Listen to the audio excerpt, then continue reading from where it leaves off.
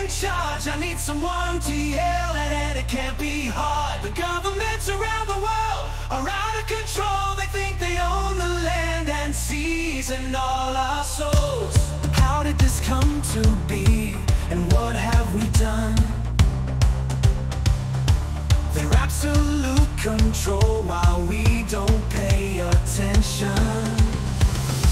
The truth hurts more than you can see, 'cause all about you and me.